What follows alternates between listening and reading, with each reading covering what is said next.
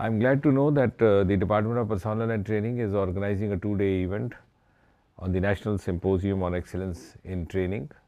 And I think a distinct feature of this event this year is that it is being preceded by 4 regional conferences happening in Tamil Nadu, Maharashtra, Haryana and Meghalaya. And the most heartening feature of this two-day event this year is that the National Symposium is going to focus on the theme of citizen-centric governance.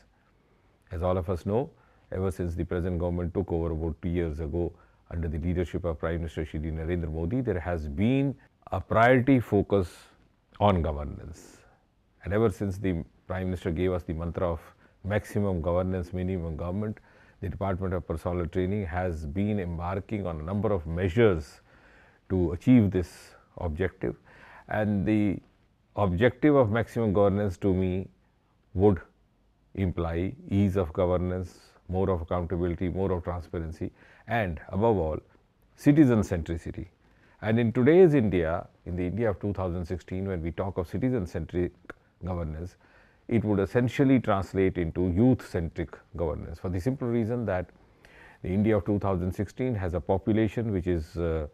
more than 65% comprised of the age group of below 35 years or so, and therefore any governance which is targeting the last citizen in the last queue has to essentially keep the priorities, the concerns and the preferences of the youth of this country in mind. And I am also happy to share that in the last 2 years there have been a series of path-breaking initiatives taken by this government, primarily targeting the youth. Soon after the government came into being, just within 2 or 3 months, we did away with the age-old practice of getting the certificates attested by the gazetted officers, and we brought in the provision for self-attestation, and thereby also sent a loud message across the country that look here, this is a government which has the capacity to trust the youth of this country. Beginning from the 1st of January this year, we have done away with the practice of holding interviews for selections to junior posts, group C, D and a number of non-gazetted posts. Of course, carrying on with the skill test in appointments where it is essentially required, but there also the skill test is essentially qualifying and does not actually count off the merit calculated by way of the written test.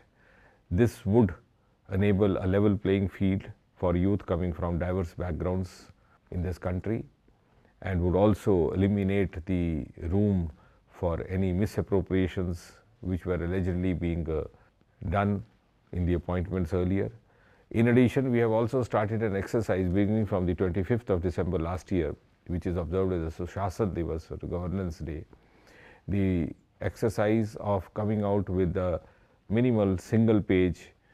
form for various applications by way of curtailing the repetition of information to be furnished in the application forms, and also by way of by including only the minimal information required for a particular application. And I am sure by the end of this year we will be through with many of the ministries and many of the departments as far as these application forms are concerned. Similarly, we have also come out with a number of other measures to ease the governance and also to ease the manner in which the youth of this country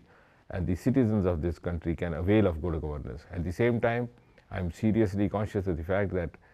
bureaucrats and the civil servants working in the Department of Personnel Training, also working in the other departments of the ministry and the other ministries, are essentially the tools for good governance, and therefore in the last 2 years the DOPT has taken a number of measures which were never heard of earlier for providing a work-friendly environment for the civil servants. We introduced the practice of having daily yoga camps beginning from the 1st of April last year.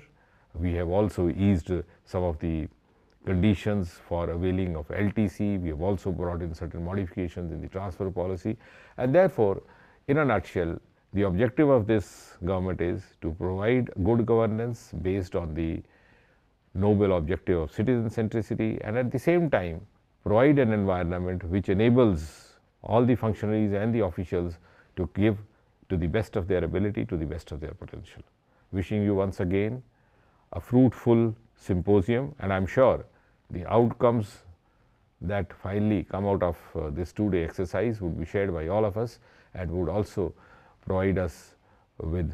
the inputs for a future roadmap.